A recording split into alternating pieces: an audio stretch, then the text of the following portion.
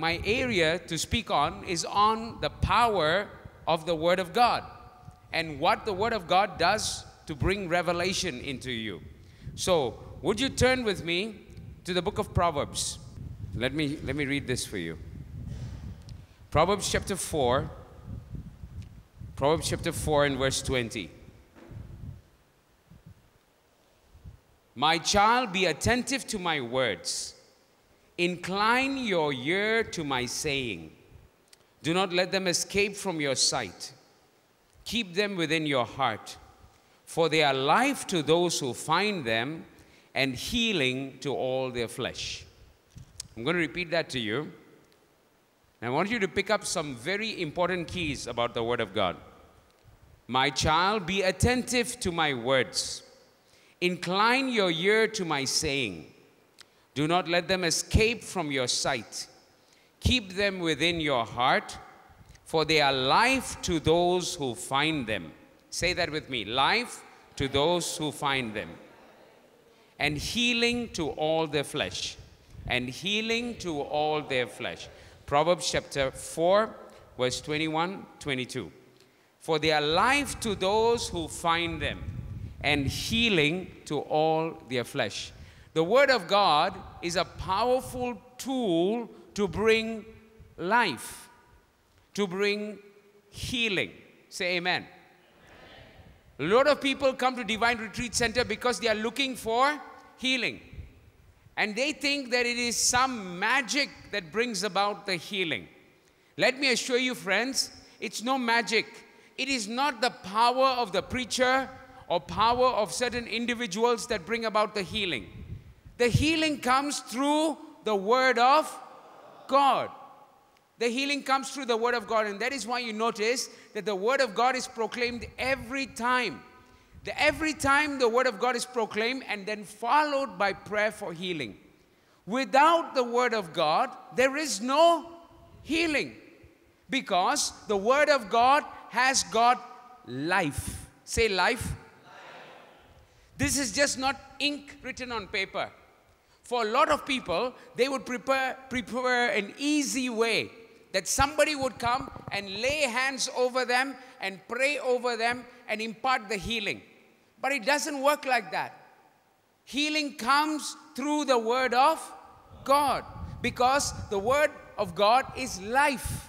Life to those who find it. Life, and it brings healing. Turn with me to Psalms. The book of Psalms 107. Psalm 107, verse 17 to 20. The psalmist says, some were sick through their sinful ways, and because of their iniquities endured affliction. It says that some people were sick because of their sinful ways, and because of their iniquities they endured affliction. They loathed any kind of food, and they drew near to the gates of death. Then they cried out to the Lord in their trouble. Verse 19. Verse 19. Then they cried out to their Lord in their trouble, and He saved them from their distress. How did He save them? Verse 20 tells you. Verse 20. He sent out His word and healed them. How did He do that? He sent out His word and healed them and delivered them from destruction. The Word of God has the power to bring healing. The Word of God has power to bring restoration. How is this possible? Because it is God's own living Word. It's just not ink written on paper. It is the power of the living Word. How did God create the universe? How did God create the sun, the moon, the stars? He spoke it into being through His words. Through His words. Therefore, your words have power. Your words have power. Of all the creatures that are alive, you and I share in the authority of speech. Speech. Say speech. The parrot is the closest to us, but the parrot can only copy. Parrot cannot speak. Speech is authority. Your and I ability to have speech, to communicate, is authority. Speech is authority. And therefore, when God speaks, it has authority. So when God says, let there be light, there was light. Let there be water, there was water. That is the power of speech. And you and I share in that authority of that speech. And God spoke the world into being, and it is God's word that brings this healing. Not some magical force, not some spiritual force, but it is the word of God. And unfortunately, many Catholics do not know the word of God. Many Catholics have no idea what the word of God says. Why? Why? Very simple reason. Why? Because the Catholic does not read. The Catholic does not read the Bible. Catholic does not read the Bible. Do you eat, friends? Do you eat? How often you eat? One day, how many times you eat? 4 times, 5 times. Some of you saying 5 times. Huh? 3 times. 3 or 4 times. You eat 3 or 4 times. If you don't eat 3 or 4 times, will you get hungry? Yes? Before how long you will get hungry? Before how long? Let's say you had breakfast at 8 o'clock in the morning. Before how long your stomach will start roaring? Some of you, 1 hour. Some of you, half an hour, 30 minutes. Your stomach is already roaring. Your stomach is telling you, feed me. Feed me. This is for your physical body. Is it not right? And after that, you take it for 1 hour, maybe 1.5 hours. After 2 hours, you go and look for something to eat, to sustain your body. The physical food sustains your physical body. How much more spiritual food? How much more spiritual food? The average Catholic listens to the word of God once a week on a Sunday. The average Catholic, not you, huh? You are very good. Yeah, praise the Lord. You are very good Catholic, so you listen to the word of God every time. But the average Catholic listens to the word of God only once a week on Sunday. For how many minutes? I don't know about India, okay? But in Malaysia, where I come from, in Malaysia, if the priest gives a sermon more than 20 minutes, the Catholic is already looking at his watch in front of the priest. Only looking, Father, you're talking too much. Time to zip up and finish the mass very quick. So the Catholic is listening to the sermon, the word of God, for how long? 20 minutes. In India, how long? 20 to 30 minutes. 20 to 30 minutes. That is all. 5 minutes. Some sermons are only 5 minutes. And that is his food for how long? 1 week. 7 days. That is his spiritual food for 7 days. He doesn't eat anymore until the 7 days. Can you imagine the state of his spiritual life? It's dead. Literally, it's dead. By the time he comes for Eucharist the next Sunday, his spirit man is dying. Already dying, because 7 days he has starved his spirit man. Starved the spirit man. If you starve, if you do that to your own body, your body within 2 days will shut down. Your faculties will start shutting down. Is that true? And then pretty soon, your diabetes will start coming out, your high blood pressure will start coming up, and then you'll feel dizzy, you want to faint, all those kind of things. Can you imagine your spirit man? Can you imagine your spirit man? When you starve your spirit man for 1 whole week without giving that spirit man of yours the word of God. The word of God is source of life. It's source of life. We live on everything except the word of God. Yes, I agree. The Eucharist is very important. But you must remember, at every Eucharistic celebration, there are 2 tables. Not 1 table. This is the table of the bread. This is the table of the word. After the table of the word, then we go to the table of the bread. Both tables are equally important. The document of the church called Dei Verbum says that both are important. The word is equally as important as the Eucharist. Some people think they just take the Eucharist alone is enough. It is not enough. You need the Word of God.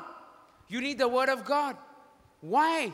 Because the Word of God has got power to transform you. Just as the Eucharist has power to transform you, the Word of God has power to transform you. How is this possible? Hebrews chapter 4, verse 12. Hebrews chapter 4, verse 12. What does it say? The Word of God is alive and active. Say this with me. Sharper than a two-edged sword. Able to divide bone and marrow. Do you know how slim it is, how thin it is, the line between the bone and the marrow? Yeah, it is so close. But the word has the power to divide between bone and marrow, to divide spirit and soul. That powerful, the Word of God. It is just not ink on paper, it is alive. Say alive. It is active. The Word of God is alive and active, and it needs to work in my life. The Word needs to work in my life. It's not a matter of hearing the Word. There are a lot of people who hear the Word, but nothing happens. It goes in one ear and out the other ear. How do you know that? Try this, Go to your parish one Sunday. After Mass is over, go to the regular Catholic, bring a microphone and ask the Catholic, brother, what was the reading just now in the Mass? Excuse me, brother, what was the reading in the Mass? The Catholic will say, why I was not listening. You were not listening. The Word of God is so powerful, so crucial, and yet you were not listening. Remember, that's the only word he will live for 7 days. And even that, he was not listening. How can he survive? No wonder the Catholics are spiritually dead. George Gallup of the Gallup polls called the Catholic Church a sleeping giant. Sleeping giant. Do you know why? Because all the Catholics are physically sitting in the church, but all of them are sleeping. That is the only contribution the Catholic makes to the church. Because he doesn't know the Word. He's preaching in his own name. He's speaking in his own name. He's speaking in his own authority. Your authority has got no power. Your words cannot change anybody's life. The Word of God has got power to change life. The Word of God has the ability to transform life. Why? Because it is alive and active. Hebrews chapter 4, verse 12. Hebrews chapter 4, verse 12. 2 Timothy chapter 3, verse 16. 2 Timothy chapter 3, verse 16. It says this: all Scripture is inspired by God. Say amen. All Scripture is inspired by God. Is profitable. Is profitable for teaching, for training, for growing in righteousness.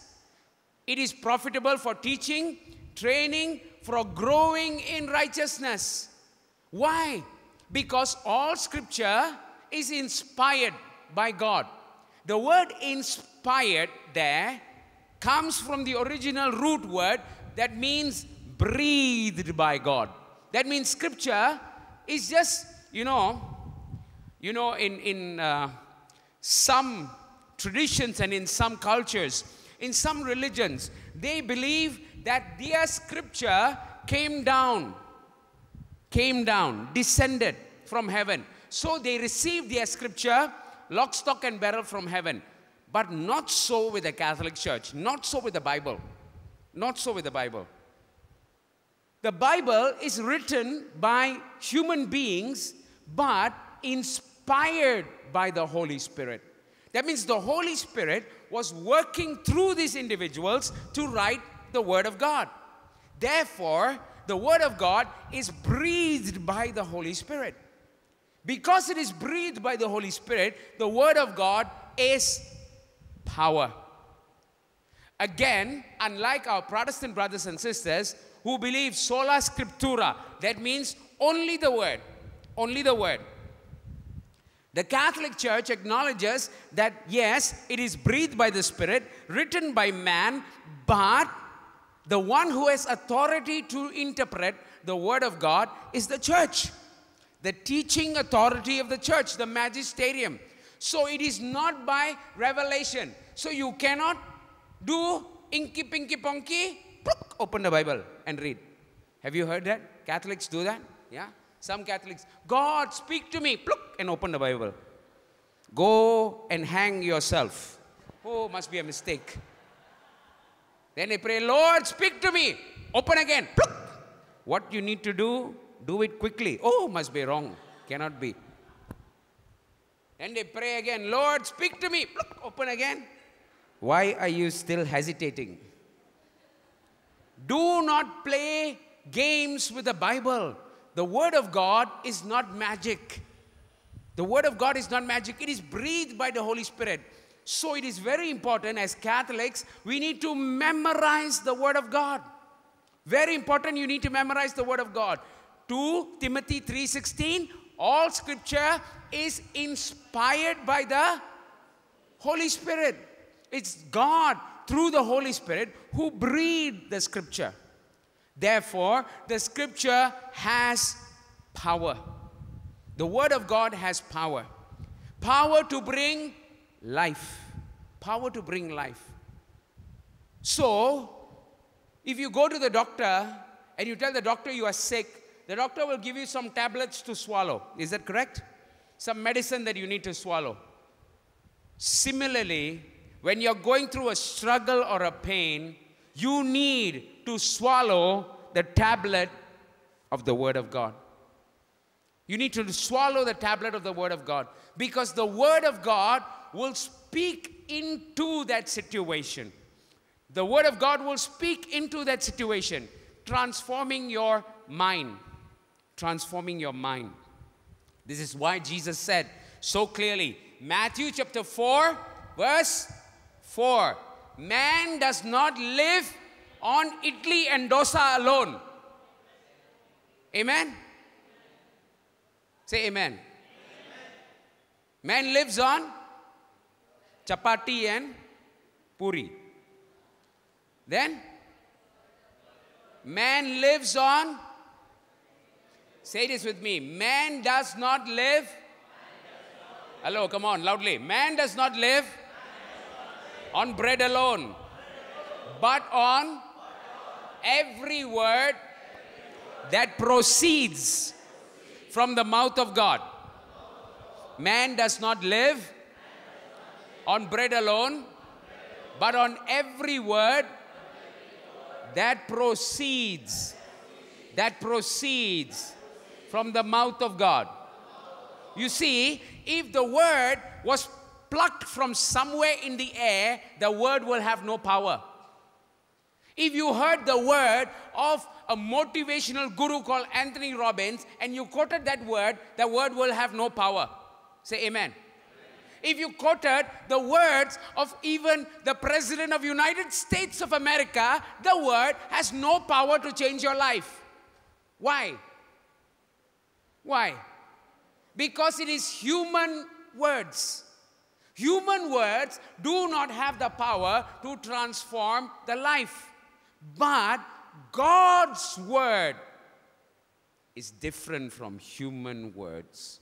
God's word has the power and the authority to transform life. Say amen.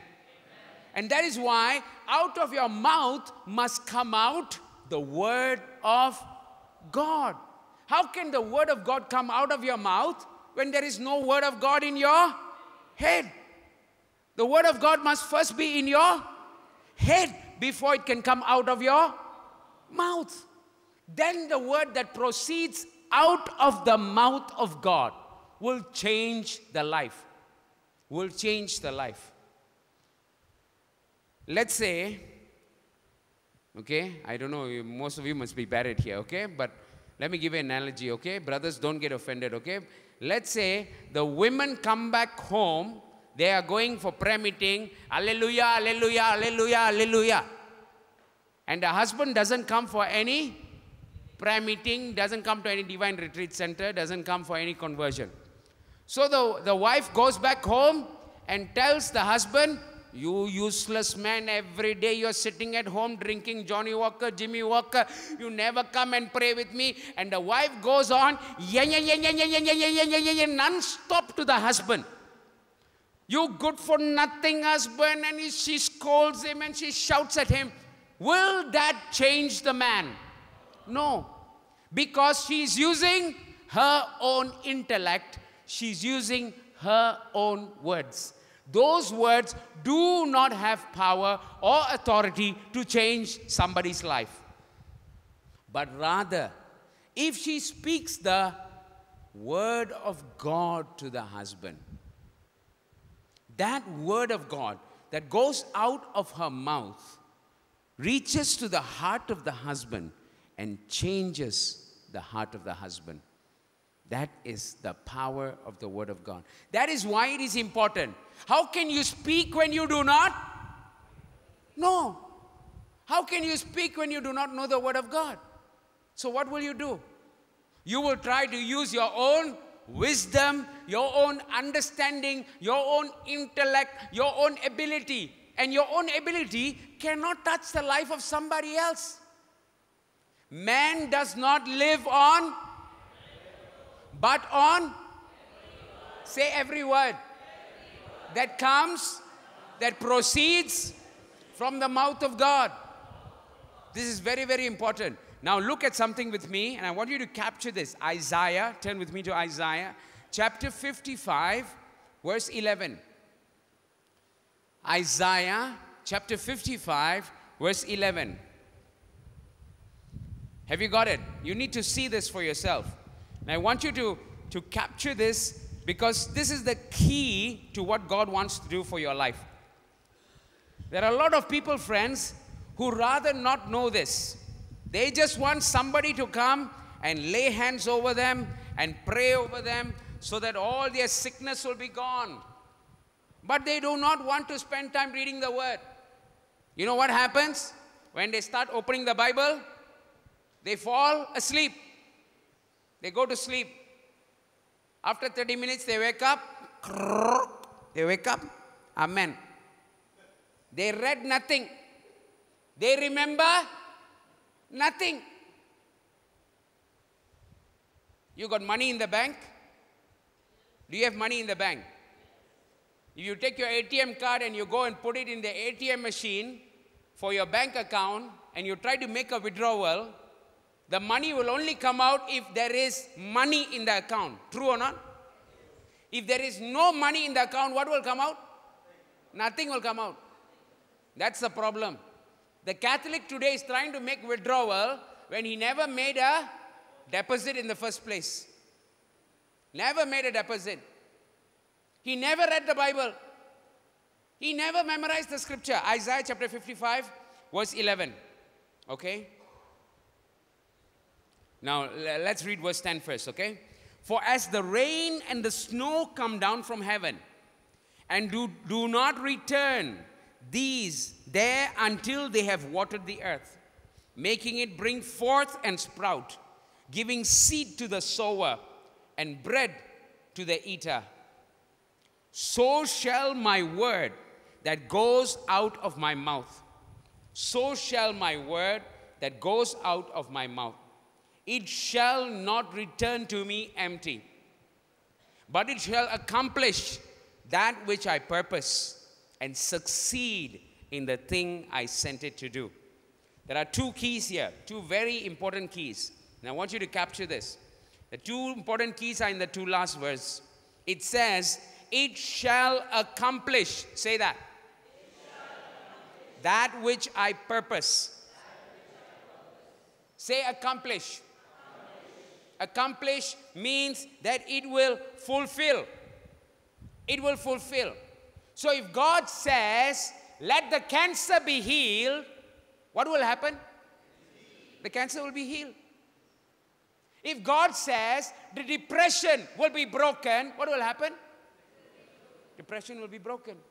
It shall accomplish. There is no if, there is no maybe, there is no but. It will do it.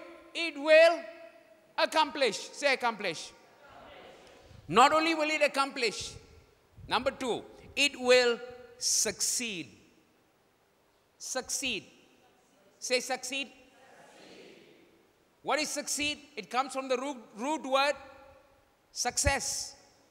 Is that correct? That means whatever God sends it to do, there will be success. Have you tried again and again and there is only failure? Do you know why? Because there is no word of God. That is why no success. No word of God. The word of God will give you success. It will succeed. Not my words, huh? God himself speaks about his word. It will succeed in the very thing for which I sent it.